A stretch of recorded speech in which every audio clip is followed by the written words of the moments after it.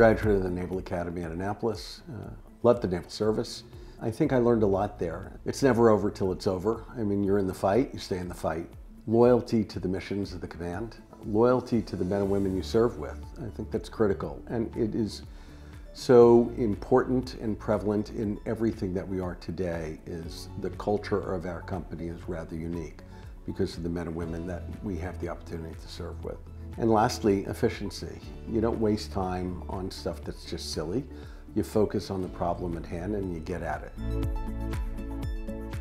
I was born in India and we immigrated to the States when I was less than a year old. And I think the immigrant story is really an entrepreneurial story. The systems and the way things work are foreign to you, and so you spend a ton of time figuring things out. If we look at what we've done both at TeraWulf and Beowulf before that, we're entrepreneurs at heart. We're really identifying and understanding where an opportunity lies, and even though it may not seem obvious to others, really figuring out a path to go after it. When I left the Naval Service, I went to Salomon Brothers on Wall Street, and it wasn't long before I realized I wanted to be in my own business, build my own business. And so I was fortunate to win the opportunity to buy Continental Energy Services.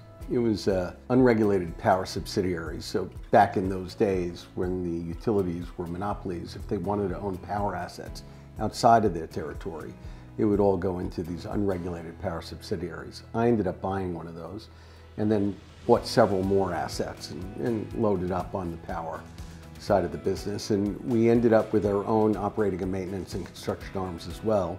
So we could not only acquire these things and finance these things, but we could build them, greenfield development, own and operate.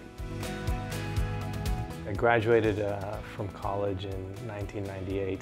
I ended up at a place called Evercore, which at the time was only 17 professionals. Today Evercore is a public company. I think they have a couple thousand employees.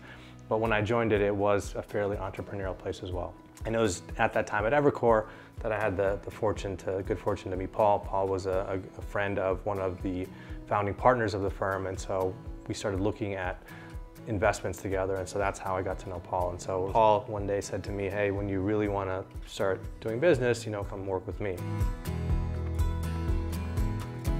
Nazar was young when he was at Evercore, and he was really focused on robust working of the model, the financial model. And did that make sense? Did it make a business an interesting investment opportunity? I was much more intuitive. I like that business. Here's an opportunity. I smell it. How do we go into it? Can we operate it? Can we make it, an exciting investment from an operational perspective or from a deal perspective?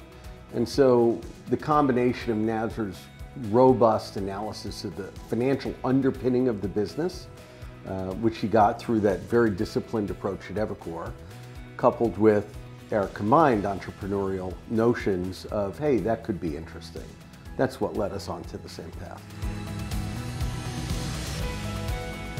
It was in meeting Nazar and discussing his analysis of a business opportunity that I found him unbelievably intelligent, prescient in his problem solving, and had a fluidity with the math of a deal to work within the more intangible, emotional intelligence of an opportunity to find a way forward. And so I just thought it was great and said, when you're ready to leave this, you want to do, really want to get hands in all the way up to the elbows and shoulders, come and join, please do. And he did.